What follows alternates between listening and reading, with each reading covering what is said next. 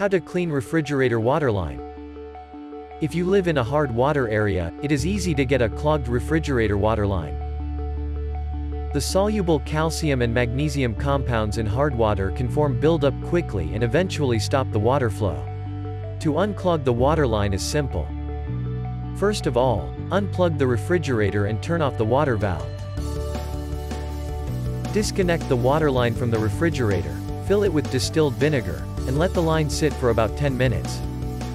After that, flush the line with clean water until no vinegar is left. This method is effective in clearing out the clogging buildup in the line. But it might take one afternoon to clean the waterline, which means filter water will not be available for a while. Therefore, we recommend these substitutes for you to ensure a non-stop clean water supply.